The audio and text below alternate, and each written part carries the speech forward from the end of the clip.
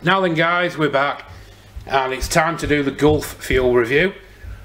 So we've got the 20 mils in the bottom there, dyed blue water, just with food dye in it.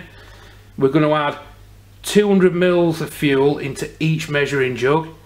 The left one will be the E10 and the right one will be the E5 super unleaded.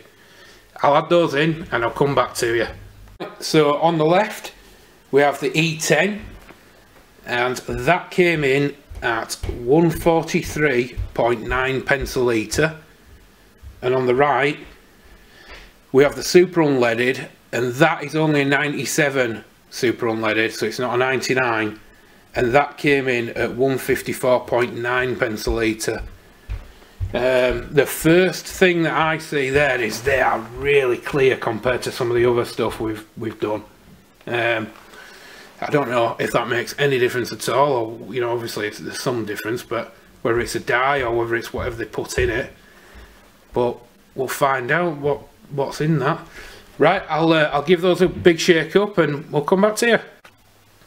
So the one on the left, that's the E10 and that only has 2.5% ethanol in it, which is pretty fantastic. The one on the right, that's a super unleaded E5 and that has 0 ethanol in it.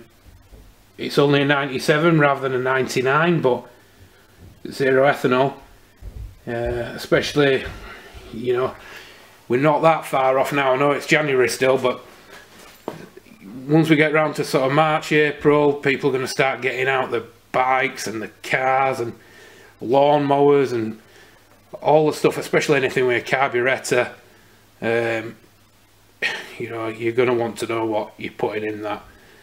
So the next one that I'm going to do, somebody asked the other day for the Merco fuel, so we'll go and get some of that because it's about 10 miles away from me, and I'm going in that direction later this week.